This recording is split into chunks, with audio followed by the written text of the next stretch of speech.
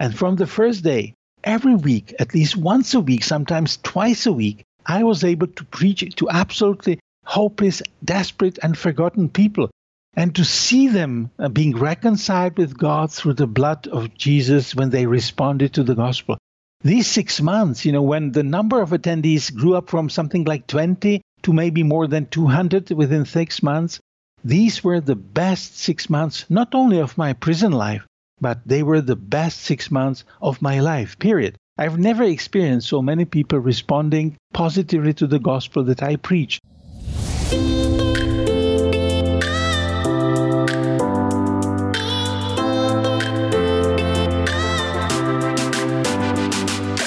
It's time for another episode of the Shaun Tabatt Show, a podcast where I connect you with thought leaders from across the globe, digging into some of my favorite topics like personal development, marketing, spirituality, and pretty much any other shiny object that happens to catch my attention. Today, my special guest is Petr Jasek, and we're going to be discussing his new book, Imprisoned with ISIS, Faith in the Face of Evil. Peter, it is truly an honor. Welcome to the show. Thank you for the invitation. Yeah, I appreciate that. Well, let's kick off our conversation with a bit of what we might call the Petr Jasek origin story. So for those of us encountering you for the first time, I think a great place to start will be some of the challenges you and your family encountered while you were growing up in Czechoslovakia. How did that form your view, form your understanding of the world? I grew up in a pastor's family under communist oppression in communist Czechoslovakia. I have lived 26 years of my life under communism. And I have experienced persecution since the early time at school, when because I'm the youngest child of four, and we were not the only one, usually were not the pioneers members, unlike the other schoolmates. So we were always kind of putting aside, the life of the school.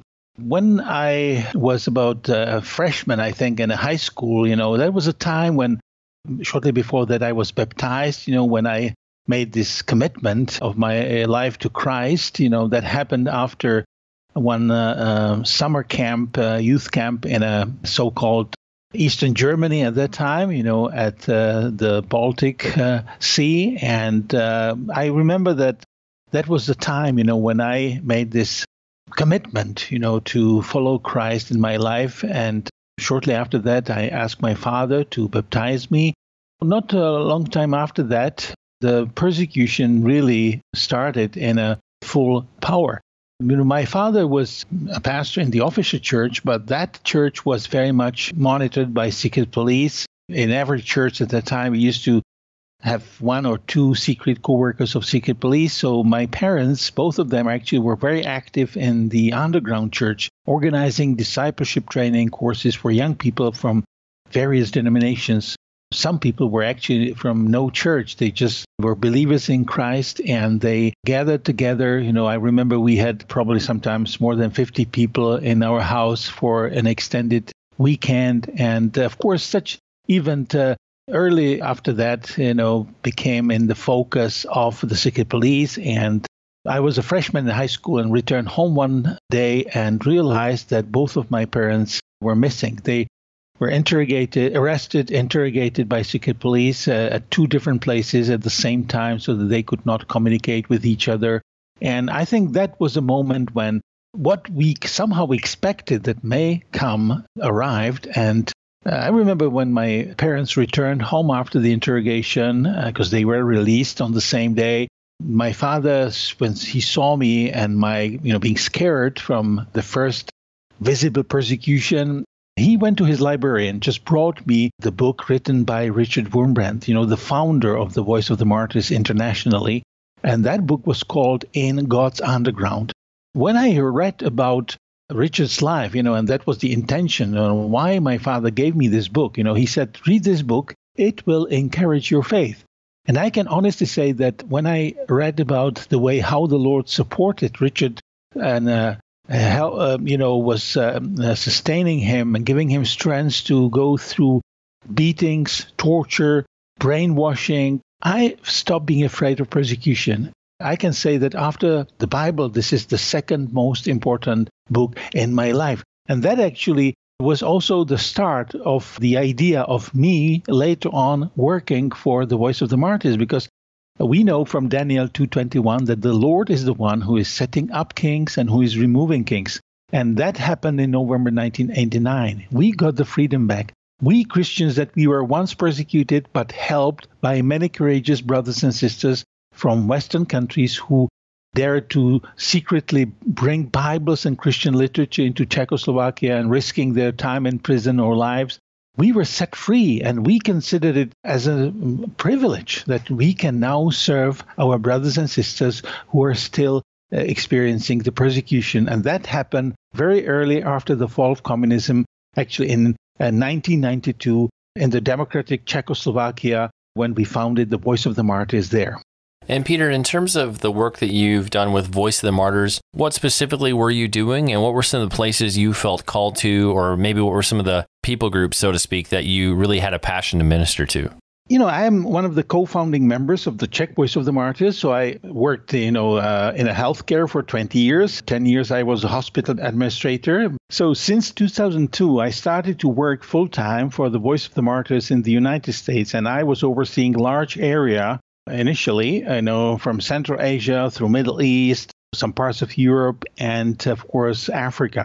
And as the work kept growing, I kept handing over parts of this large area to my new colleagues. And since 2011, I was actually overseeing only Africa, but the only is in inverted commas, because in the moment when I got arrested in Sudan, I was overseeing like nearly 300 different projects in 27 African countries. And I can say that my heart was somehow with Africa and their people, their Christians who are experiencing terrible persecution in many countries. I can say that the Lord gave me a privilege to meet Christians who have not only lost their material things, like house being burned and looted or destroyed, cars being destroyed or burned. I met even those who have lost their beloved ones, parents, children, brothers, sisters.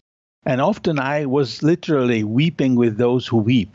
But the Lord gave me a special privilege to meet people whom I consider heroes of faith, those who have also lost parts of their own bodies because they didn't want to renounce their Christian faith. In the Muslim countries where Muslim extremists are attacking Christians, they're following the instruction of their founder, Muhammad, that is written in the book of Hadith, that those who do not want to become Muslims and they resist and they're Christians, they should cut off their left arm and right leg. And I can tell you honestly that I was sitting at the table and interviewing and helping later on people who have, when I was just looking during the interview, I noticed, that they were missing either left hand, left arm, or right leg, or both.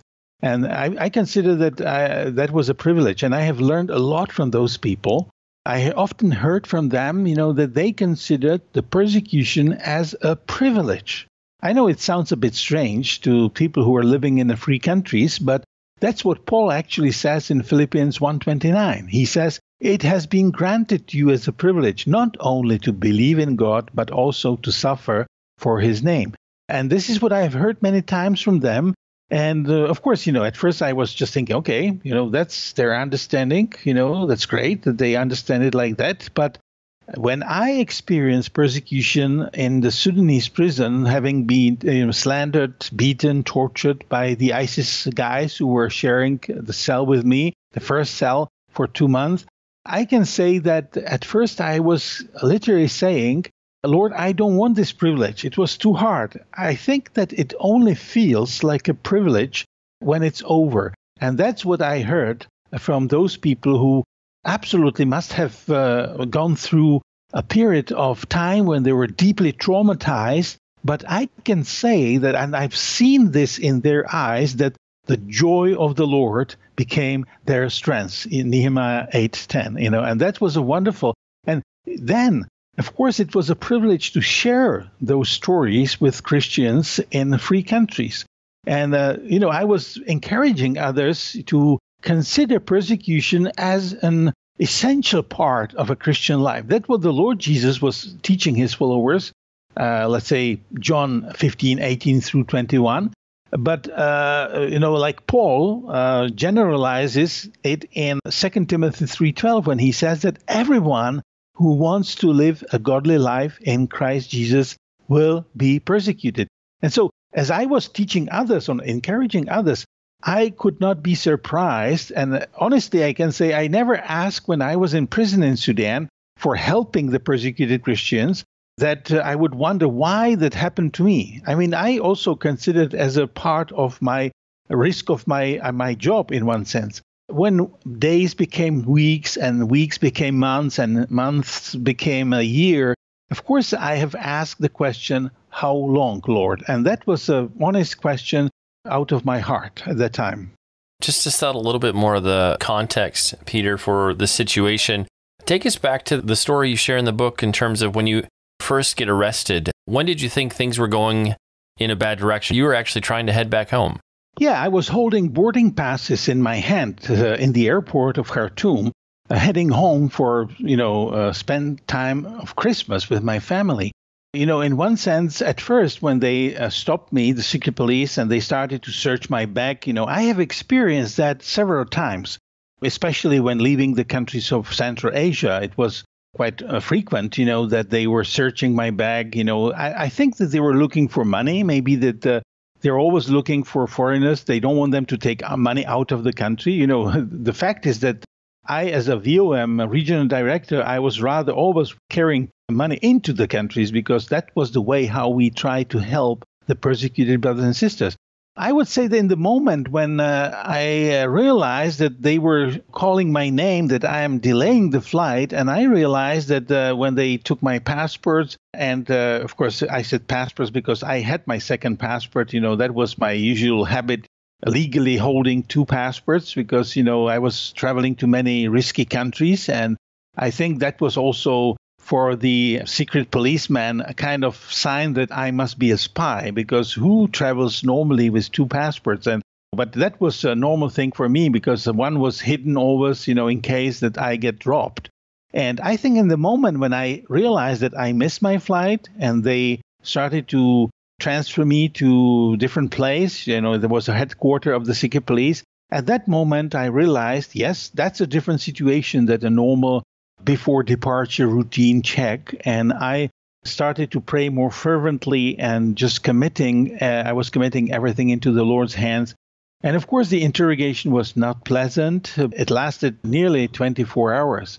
And after that, when they started to fill some papers, I realized that definitely this will not be to any hotel in Khartoum. It might be to some of their prisons. And even early on, Peter, is this a situation you kind of assumed or thought it was going to be resolved quickly? Or did you have some kind of an inkling that, this could be a lot longer than I'm thinking? I was always hoping that this may be explained, and there's a misunderstanding, will be explained, and I may be released even before Christmas. I had a visitor from the Czech embassy 11 days after the arrest. And then after that, I didn't have any meetings for, I would say, 2 months. But the first meeting gave me some courage, that even though, the diplomats say when they say yes, they mean maybe. When they say maybe, they mean no. And when a diplomat says no, he's not a diplomat anymore. So, of course, they were trying to kind of encourage me. But I heard from them that situations like my case, when a religious person is being arrested in Sudan, it may last up to 4 months. So somehow, deep in my mind, in my subconscious, the limit of like 4 months was in my head. And it was also affecting my prayers. I remember that I was praying and I was taking it by faith that I will be released by March 31st. And imagine that on March 29, they opened the doors of my cell. I was in solitary confinement at that time. And they command me to take all my belongings, bring me down to the bottom, to the ground floor of that building of prison, and gave me my carry-on luggage. And I thought I'm going home, but I was not. I was just being transferred to a different prison. That was a trick that the game that they played with me. There was a life-changing moment in my life and a change of perspective, on my time in prison when I was in the second prison, where the conditions were much, much worse. We were sometimes more than 50 people squeezed in one room, not more than 25 square meters. And one night, they brought 12 Eritrean refugees, and the Holy Spirit guided me clearly to share the gospel with them. When I did that, and they responded positively, I encouraged them, and all 12 of them committed their lives to Christ. We were experiencing, all of us, such a joy the rest of the night. We could not sleep. There was no place to sleep. We were squeezed in such a way. And in the morning, they called all 12 of them by names and transferred them to different prison. So I said to the Lord in my prayer, Lord, now I know why I had to be in prison 4 months and 1 day, because these people needed to hear the gospel. And they changed my whole perspective on my time in prison. And I started to share the gospel deliberately with even the Muslim prisoners, even though it was illegal. And of course, I was punished again by being put in solitary confinement. So the first 2 months, when I was sharing the cell with ISIS fighters, ISIS sympathizers and supporters, of course, that was the most difficult time. But even at that time, the Lord gave me, when I was at the bottom of my physical and emotional strength, He gave me His strength to share the gospel with these Muslim extremists and to pray for them, and also to not only to share the gospel with words, but also with my personal attitudes, like following Christ's command that when someone strikes you on one cheek, you turn the other one to him. I can tell you honestly, that's not my normal nature. I can say honestly, it was not me. It was Christ in me who was able to turn the other cheek to them when they were beating me. But in fact, that I never retaliated, that made these extremists even more furious, and they continued to design new ways of beatings and torture. Eventually, they decided that they will torture me with waterboarding. And imagine, these were young, strong, intelligent, highly educated, university educated, and diplomas from not only Africa, but also from European universities, doctors, pharmacists, engineers, and from various countries. And one of them was a Libyan guy who, at the age of 12, was already sent by his father to be a bodyguard of Osama bin Laden. He was highly respected by others. They called him man of sword, but that being the bodyguard was not the true reason for being called a man of sword. He was actually one of those murderers who beheaded the 20 Coptic and 1 African Christian on a Libyan shore in February 2015. A few months later, he shared the cell with me. He was also threatening on my life, but I always encourage people in the free countries to pray for those 6 ISIS members, that the Lord Jesus would reveal himself to them as the Lord, Savior, and God. Christianity is the only religion that is teaching its followers to love their enemies. Jesus said in Matthew 5:44, "But I say to you, love your enemies. Pray for those who persecute you." And that's, I think, the message that I want to pass on the Christians, not to pray only for the persecuted brothers and sisters and their family members, but also to pray for their persecutors.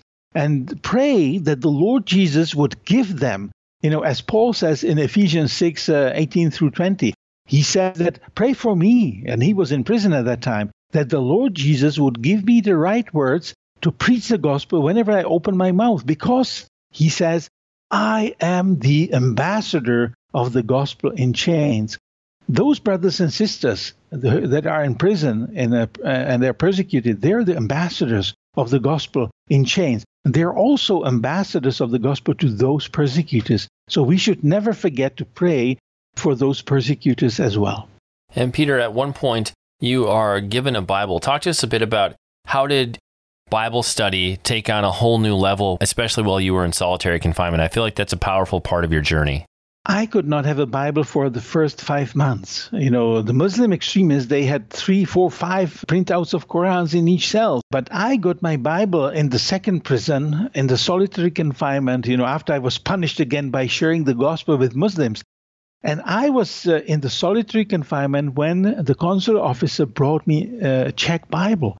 And I was so happy to have the Czech Bible that I immediately started to read, standing at the window during the daylight time, maybe from 8 in the morning till 5 p.m.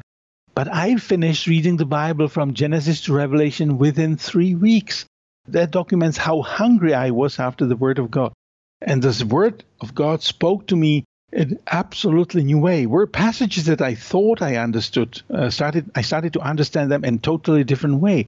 And those passages that I did not understand or I didn't like a book of Revelation, I started to understand. And, that was all the preparation. Imagine for 3 months in solitary confinement, I didn't have anything else to do than just read the Bible. So, within the 9 months I had the Bible, I think I read the Old Testament 6 times, New Testament 10 times. And I was reading Psalms, my most favorite books of the Bible for me, regularly, and that was all arranged by our sovereign Lord as a preparation for the coming 6 months in the next prison. Because, our court case started after 8 months, and we were transferred to a huge prison with capacity like 10,000 prisoners, and they put us into the cell with 100 prisoners. And this prison was unique in one sense because it had many mosques. For each 400 Muslims, there was a mosque.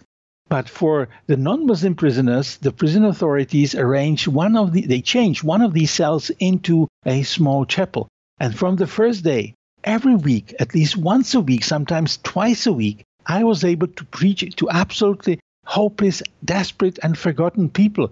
And to see them being reconciled with God through the blood of Jesus when they responded to the gospel.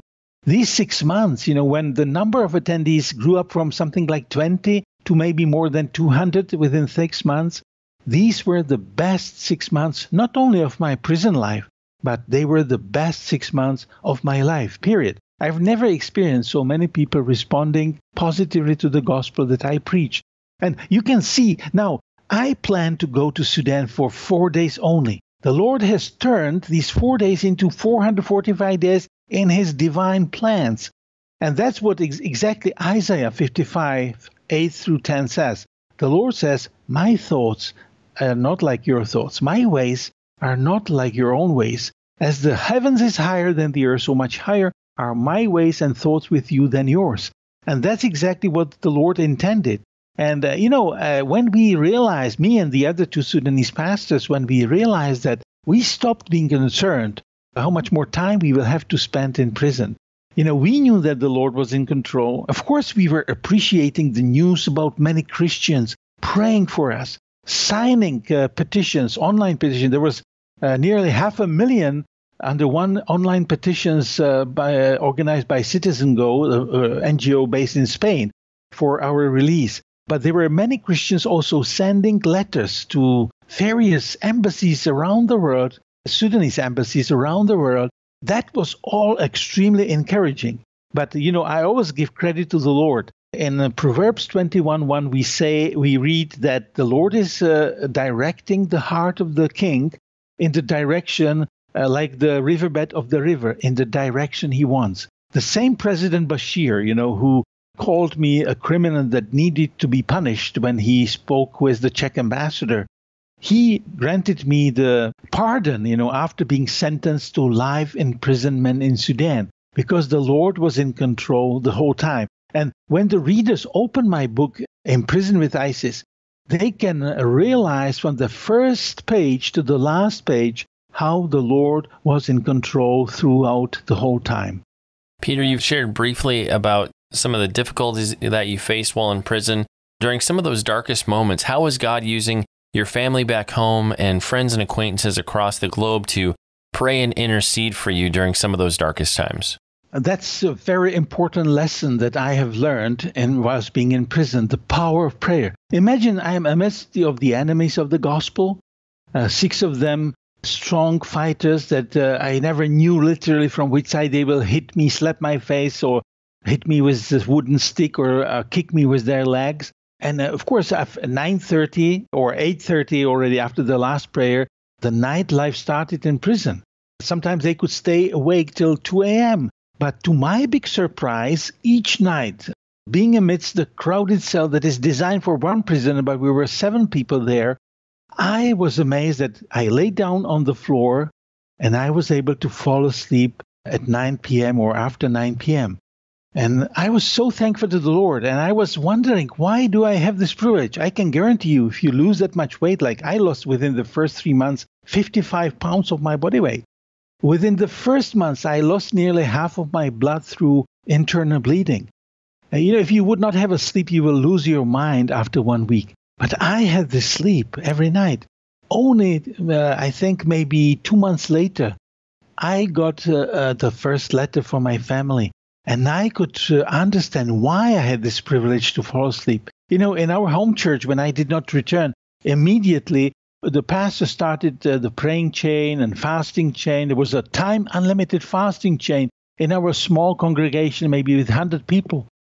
And there were days when not only one, but maybe sometimes 3 people were fasting on the day. But on top of that, in our church, we have a prayer application that when people sign up for this, their smartphones will ring with a reminder at a certain time. At 8 p.m., Czech Republic winter time, they made an agreement that they will stop doing their activities and they will go on their knees and pray fervently for me. And now the most important thing is that the time difference between the Czech Republic winter time and Sudan is 1 hour. Those people were actually praying from 9 p.m. till 10 p.m. As a result of their answered prayers, I could fall asleep peacefully and sleep till maybe 4 a.m. When I read about that, I made a commitment that when I will be released, I will encourage people to pray for our brothers and sisters and pray for their family members and just lift them up. Of course, we serve the omnipotent, omnipresent, omniscient God who could help these brothers and sisters, but He is the Lord of fellowship. He wants to hear from us and He wants to answer our prayers. That's a wonderful lesson that I have learned, and of course I got convicted by the Holy Spirit how often someone asked me for prayers and I just said, yes, I will keep you in my prayers. This is a kind of social Christian phrase, I will keep you in my prayers, but I was not really doing that. So that has definitely changed my view on prayer. And I had many more other experiences, how prayer was effective and how the Lord directed my family, my Bible study group in my hometown to pray at a certain time when I really needed that. Peter, I just appreciate you taking the time to share your story, share your journey with my listeners today. I actually listened to this on audiobook and it is just challenging. It's an encouraging story. Everybody needs to read this. Everybody needs to listen to this. So Peter, for the listeners who'd like to find out more about the book, find out more about the work of Voice of the Martyrs, where are some of the places we can do that on the web? Certainly, they can go to the website of the Voice of the Martyrs, persecution.com, or they can find the book on Amazon or any other booksellers. The book Imprisoned with ISIS was published by Salem Books, and I'm sure it's available in many bookstores, online bookstores in America. Well, like we do with every episode, we'll have detailed links in the show notes, places where you can pick up your very own copy of the book, and places where you can learn about the work of Voice of the Martyrs as well. It's time to bring this episode of the Shaun Tabatt Show to a close. Many thanks for being a part of my conversation with Petr Jasek. Once again, our book today was Imprisoned with ISIS, Faith in the Face of Evil. For more on the book, head on over to persecution.com. That's also where you can find out more about the work of Voice of the Martyrs. And Peter, I just want to say thank you so much for sharing with us today. It's truly been an honor and a privilege to have you on the show. Thank you for the invitation. God bless you all.